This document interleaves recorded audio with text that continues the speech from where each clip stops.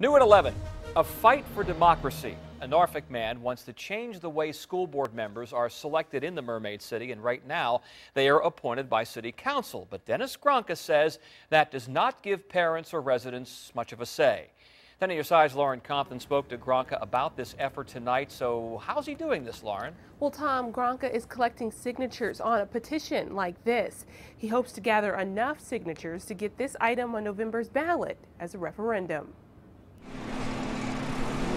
Excuse me, you live in Norfolk? Hey, would you sign our petition? This is how Dennis Gronka spends his time off, and he hopes to make a big change in the Norfolk School Board. Great, thank you. Please tell your friends that we have the petition drive going. Okay. Really simple. All we're trying to do is get a question on the ballot to give people a choice between an elected school board or an appointed school board. Right now, Norfolk school board members are appointed by City Council. Gronka says this process leaves parents and residents without a voice. If we can get an elected school board, hopefully that they can be more responsive to the parents and to the curriculums. What's also interesting about Gronka is he has no kids in Norfolk schools and he doesn't work for the school system.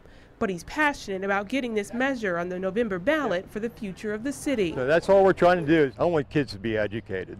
You know, the better educated the kids are, the better the community is. With his organization, Norfolk Citizens for Elected School Board Members, he's gotten more than 8,500 Norfolk residents like Hazel McLaren to sign up. I have grandkids and great-grandkids. I think we should have a choice in who represents them in school. Gronka's group still needs more than 11,000 signatures. And we're trying to get volunteers because we're in our last 21 days. With little manpower and even less time, Gronka plans to keep at it until the July 14th deadline. Thanks. Great, thank you. Hey, tell your friends with kids that they need to sign the petition so we can get the question on the November ballot.